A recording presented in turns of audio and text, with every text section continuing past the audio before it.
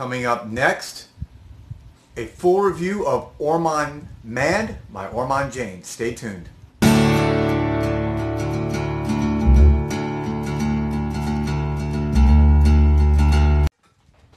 Welcome back, everybody. This is Joel the Nose coming to you from Miami as usual. And today I am doing a full review of Ormonde Man by Ormonde Jayne.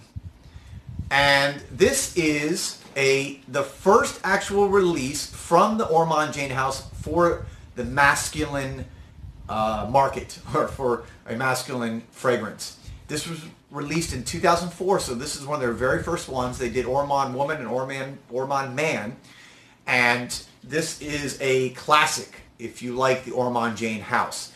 So I have a sample of it here. You can see I love their samples. They always put a lot of thought into it. You can see the bottle, by the way. All their bottles look the same, or most of their bottles look like that. They have some different ones, but that's traditionally what they look like. Very classic, clean British style. I love it. Very simple, very understated. It's all about the juice. Ormonde Man. You may remember, if you've seen, I did a review of Ormonde Elixir, which is essentially an updated version of Ormonde Man and Ormonde Woman. I think more so of Ormonde Woman. If you look at the notes, it's mostly an update of Ormonde Woman with a lot more oud.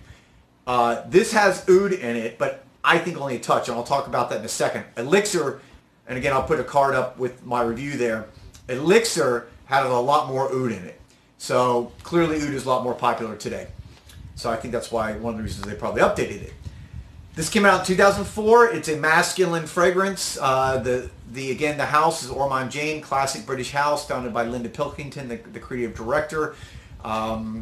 You've heard me talk about Zizan probably. That's my signature scent, Zizan. I love it. So I've reviewed a number of their fragrances, and I really love this house. Ormonde Man, this is the first time I've gotten to wear it, actually. The nose behind it, the perfumer, is Geza Schoen, who's done a bunch of stuff for Ormonde Jayne, including Zizan. So there you have it. And let me read the notes for you. The top notes are juniper berry, bergamot, pink pepper. The heart notes are oud and black hemlock. And the base is vetiver, cedar, sandalwood, and musk. So that is the materials behind it. As I mentioned, I have a sample. I have a decant here. So I've been wearing this for 9 hours already today. I'm going to give a little spray so you can see my initial reaction when I spray it. Okay. Wave it around. Boom, boom. Okay. Ooh. Okay, makes me sing. I love it. This is very unique. This is very, again, for, I think, a British house. I love what they do. It's like a mix of modern, classic, but with a classic fragrance, but more of a modern twist. My initial impression off this first punch is juniper berry and cardamon and the pink pepper. It comes across to me as a little fruity from the juniper berry, a little sweet, a little punch and spicy from the pepper and the cardamom. And cardamom to me also comes across as almost a fizzy, a little bit sweet. Interestingly, I'm not getting the bergamot at the top. I'm not getting that citrus smell on my skin. You know, it'd be interesting to hear if anyone else has smelled this, whether they get that bergamot. But to me, I don't really smell the bergamot. And it's actually a little bit nutty.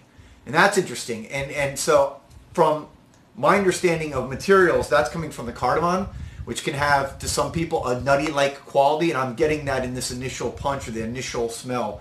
I don't, interestingly, get any oud. This was released 15 years ago, so I'm guessing that 15 years ago, oud, especially in the United States, was barely used at all. I know it was used more overseas, so I bet you they only put a touch in, and I bet you they used it as a complementary note. And for those of you who don't know what a complementary note is, that's when you just add in a punch of something that's usually very strong and dominant, like oud or civet or, you know, maybe even ambergris or castoreum.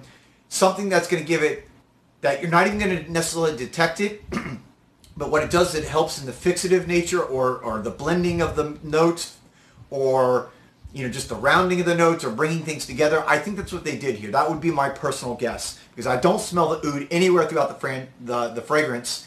And in the updated version of Elixir, which just came out in the last year, I smelled a ton more of oud. So I think they put a lot more in at that, in the new release. So after about an hour of wearing this today, it got a little bit more powdery. I think for me, that's sandalwood. Sandalwood always comes across to me as a little powdery. But it also was a little bit spicy and warm, a little sweet, and a unique smell. I think that's from the hemlock.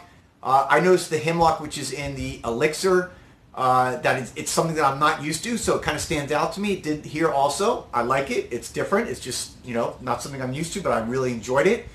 And after about 2 to 3 hours, it kind of goes into the base. And once it hits that base, it's a nice progression from the top to bottom. It's a unique, not linear, but a complex composition. When it goes into the base is all day. And it is 4 juggernauts: Vetiver, cedarwood, sandalwood, and musk. And it's warm, it's sweet, it's creamy, it's like creamy goodness on your skin.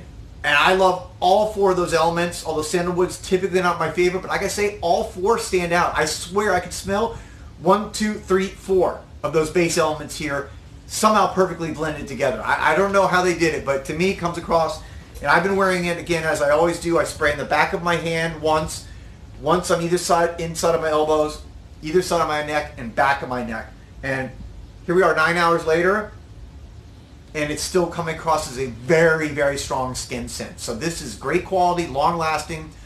As far as the sillage and the projection, I'm going to give a caveat, as I always do when I use decants. You just don't get the same spray because you don't have the good atomizer, and so you don't get the same coverage in your skin. Therefore, I never get good projection or sillage when I use a decant.